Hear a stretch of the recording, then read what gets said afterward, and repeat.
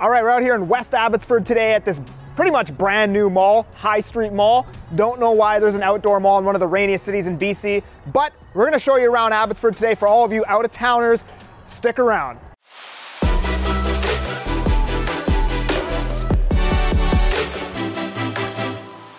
So High Street Mall is located pretty much at the beginning of Abbotsford, like almost on the border of Aldergrove, which is Deep Langley, and Abbotsford. And this is the newest addition to Abbotsford, I would say. That's a pretty well big development, featuring, you know, Sephora, Below the Belt, I think. They've got a Lululemon here now, Urban Barn movie theater. They've got a whole bunch of amenities here. And it's very close to the highway, right beside the highway. So one of the, I wouldn't call it a main attraction, but one of the things you can do here in Abbotsford. Oh, and the Canadian Brew House. I almost forgot about that one. Love that restaurant. Used to actually drive from Surrey to Abbotsford just to go to that restaurant back when I lived in Surrey. And I think there's only one here and one in Richmond, and that's it. That's a great sports bar. Now, we're gonna take you guys on a ride through my city. So this is what most of West Abbotsford looks like. It's 1990s homes on 6,000 square foot lots. Roughly five to like 6,500 square foot lots, 1990s homes. This is what most of West Abbotsford is gonna look like. So you can get like these houses that we're looking at here are probably 1.1, 1.15-ish, I wanna say, million, of course. But they're quality homes. A lot of them do have suites, above ground suites, double car garage. Right, here we are, Westridge. I'm sure there's another name that people call this area. I call it Westridge. This area is mostly gonna be Punjabi, South Asian. These townhomes were selling for almost $1 million in February 2022. Now you can get one in the sevens, believe it or not. Get a nice 2-bedroom condo, probably under 500,000. It'll be a little bit older, maybe 8 to 10 years old, 8 to 12 years old. Townhomes you can get with a 7 in front of it, with a 6 in front of it if you want like a 2-bed, 3-bath. And then detached homes, you're probably over $1 million, 1.1-ish, something like that for West Abbotsford. But West Abbotsford, it's the closest to downtown Vancouver. You're about, without traffic, 40 minutes to downtown Vancouver. And it is closest to Surrey, Langley, and it has the most amenities with the High Street Mall and the movie theater. You're very close to the airport as well.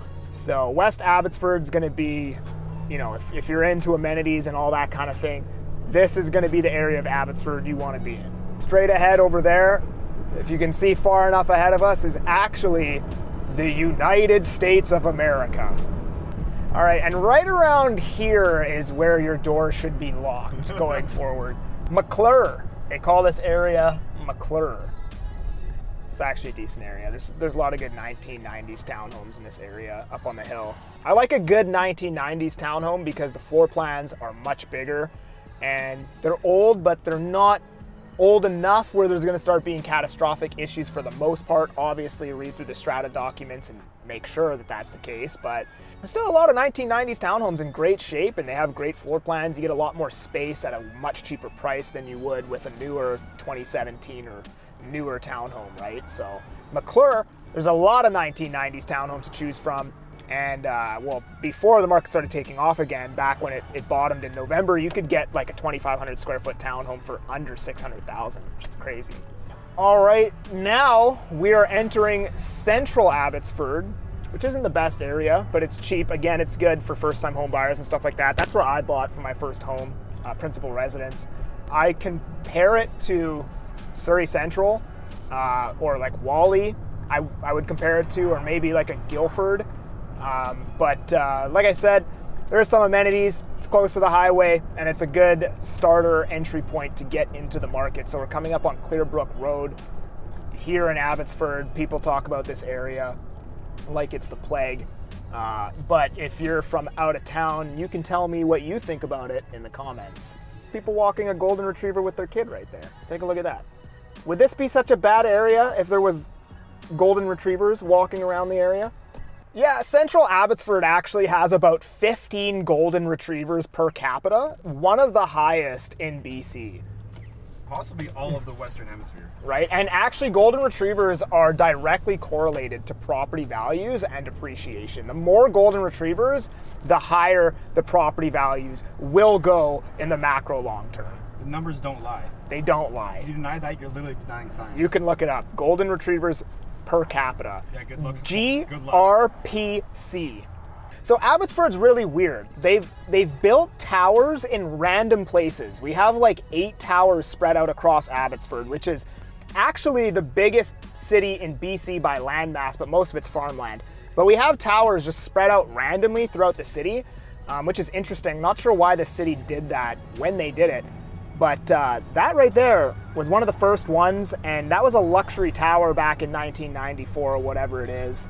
The whole lobby and everything is marble, gold hardware, gold finishes, gold doorknobs and stuff like that. But obviously today now it's a normal tower. But back then, that tower was, as they would say, the shit. Downtown Abbotsford, we're on South Fraser Way. This is the main artery road in Abbotsford. If you're from Surrey, this is basically the Fraser Highway. And this is what you get in Abbotsford. Mountain views, right? Like imagine if you were in the top floor of that tower over there, look at the mountain views you would have in that tower. And those are pretty cheap. So the units in that tower, they're all about 1,200, 1,300 square feet, and they're selling under 500,000. You get the beautiful view of the mountains. We have another mall in Central Abbotsford called Seven Oaks and West Oaks Mall. It's the same mall, it's just one of them is across the street, so they call it Seven Oaks and West Oaks. It's an older mall, but it is amenities. I will go there to shop. They have a Foot Locker and the Bay and whatever else, and the bank, everything is there. So I actually was there this morning. So another good amenity you have here in Abbotsford. And then also Abbotsford has a hookah lounge. It's the only hookah lounge in the Fraser Valley, and they're actually, by zoning, not allowed to open up any more hookah lounges. So once that one closes, there'll be no more ever again, and it is the only one in the valley. So if you're into hitting the hookah, you may just want to buy some property in Abbotsford, because we got the only one. Okay, now we are entering historic downtown Abbotsford. I've done a video on this before called BC's coolest neighborhood. This is my favorite neighborhood in Abbotsford. And it has that old country western cowboy kind of feel. This is probably the most amenity-rich area in Abbotsford. Pubs, breweries, cafes, everything. And it's all trendy. It's all trendy stuff. We just opened a new brewery called Old Yale Brewery. There's Fieldhouse Brewery, which people come from Surrey Langley, travel 30 minutes just to go to this brewery. But look at this area, hey? You get that country feel. You can definitely tell this was a dirt road at one point. You have a front lawn. They put chairs out on the front lawn, blankets, whatever. It's a really cool vibe at nighttime too, because they have all the light bulbs. And you can just drink a beer on the lawn. And it's one of the only breweries, maybe the only brewery, where you can do that. So people love it in the summertime. All right, so now we're still in Central Abbotsford, but we're 2 minutes away from the beginning of East Abbotsford, which is my personal, other than historic downtown Abbotsford, which is amenity rich, East Abbotsford is my favorite neighborhood for living if you have a family. Historic downtown Abbotsford is more trendy, younger couples, you know, bachelors kind of area.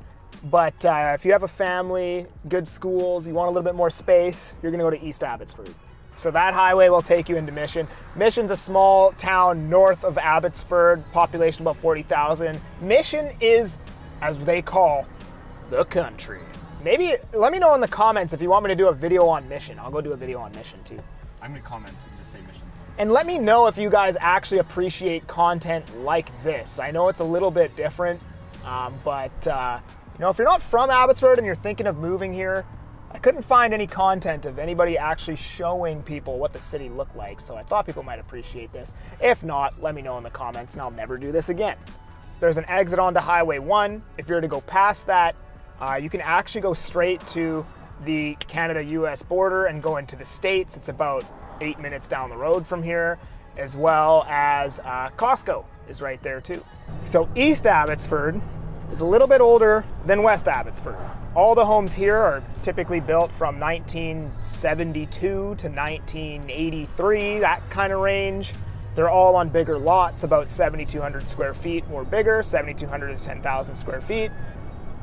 This area here is called McMillan that we're going into.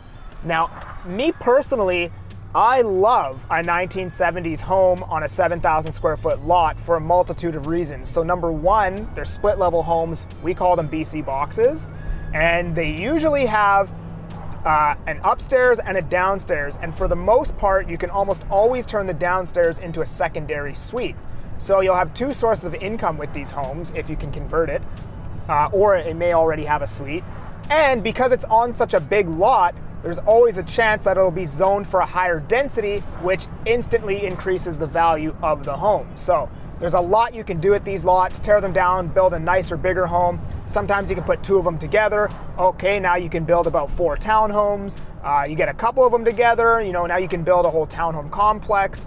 There's a lot of options that you have with these homes. So in my opinion, they're just about the best investment you can make in this market is a 1970 split level home on a 7,000 plus square foot lot. And that's what this area pretty much is. That's pretty much every single home in this area. So I want to take a drive down here because exactly what I just explained people do at these lots is happening in this neighborhood. So wow, look at this house. So I sold this house last year. Look at the size of this house that they're throwing on that very same lot. It almost looks like it's a 3-story home, but it's not. It's 2 stories. So on that one, this looks a little bit bigger than 7,000. So this might be 9,000 square foot lot. But these guys are building probably a 4,500 square foot home on that lot, right? So they're almost definitely going to be making a profit on that. And then if you look here, there's another one right there. These lots are perfect for that, right? So you buy a split level home, rent out the downstairs. As you're going through the city's approval process, getting your permits in, they give you the okay to build. You're getting a decent income from renting out the upstairs and the downstairs to cover most of your expenses while you're going through that approval process. Or you just hold it for 8 years and sell it to somebody else who wants to build something on it. But either way, I just feel like these homes give you the most amount of options you could possibly have in an investment in real estate, in my opinion, for an investment that's under $1 million type of deal. So this area, I believe, is called Sumas Mountain. It's a very nice area. These homes are cheaper because they're far away from amenities. They're far away from the city. They're kind of out in a rural area, but beautiful homes, beautiful view of the Fraser Valley depending on where the house is situated. And they're all bigger, newer homes. At the back of these homes, they probably have balconies and decks that basically oversee the entire Fraser Valley, all the way into the States, probably all the way into Surrey, Langley area. You're not going to get a better view than this in the valley. This is as good as it gets in the valley. So what comes on a bad area? Either it's cheaper, it's further away, it's further east. There's some amenities here, grocery stores and restaurants and stuff to do. And they also have Castle Fun Park, which is, I don't even know what to call it. It's like a mini theme park, I guess. Doesn't have any rides, just like mini golf and I guess like an arcade. And now we are on Highway 1, the main highway in Metro Vancouver. That's Poplar, South Abbotsford, the area I was talking to you guys about. It's not very big. Actually, you know what they do have, actually? Abbotsford Event Center. So there's concerts there. We have a hockey team, the Abbotsford 𝐎𝐄𝐒, that play there. Which is a fun time. Dallas Smith will go play concerts there. I've seen Dallas Smith twice, and I live very close to it, so I can literally just walk to the Abbotsford Event Center. And the University of the Fraser Valley is all in South Abbotsford. So I actually completely forgot about that. South Abbotsford has the Event Center, which is a pretty decent attraction to Abbotsford because Surrey doesn't have an event center. Pretty sure 𝐕𝐶𝐄 doesn't. Yeah, I mean, that's great that we have that. But in a nutshell, that's mostly Abbotsford and what it has to offer. This is what it looks like. Beautiful mountain views. So if you guys enjoyed this video, please like it, subscribe to the channel, and if you want more content like this showing the different areas around Metro Vancouver, let me know in the comments. I'm happy to shoot more like this, Surrey, Langley, whatever. Just let me know. Thanks, guys. We'll see you on the next one. Peace.